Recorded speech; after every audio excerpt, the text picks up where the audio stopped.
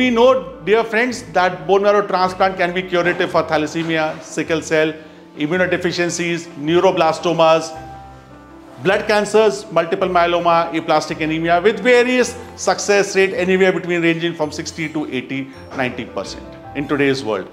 Generally, it was done first with matched siblings, but in a shrinking world, we don't have brothers and sisters. No worry, but we'll always have our parents or siblings which are half-match in nature, which is called half-match transplant. And another thing with the ethnicities where people can donate their stem cells or can register into various registries could be a match unrelated donor transplant. So these three type of transplants can happen.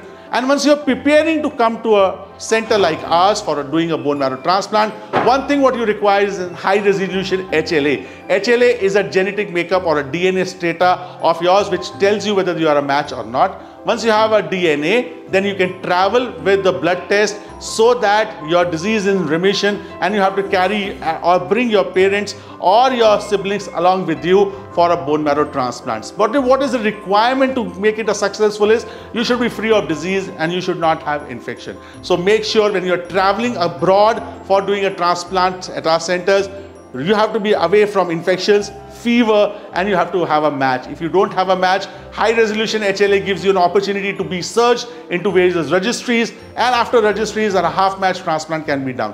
Once you arrive in India, both the donor and the recipient gets a blood test done to know whether they are a match, full match. Again, the tests are repeated, checked for their infections, checked for their heart and kidney status, and once that is through, you are admitted for various timelines for 25 days. Myeloma for 14 days, allogenic transplant, sibling or half match for 30 days, and then you have to remain in India for 3 months, where you have to get the blood test done every week to know how the cyclosporin levels are or how the CMV, which is an infection, is taking place inside of you or not. And after 3 months, generally the medications are stopped and the patient can go back to their various countries. This is the happy situation in which you get a bone marrow transplant, which is almost a 3-month process.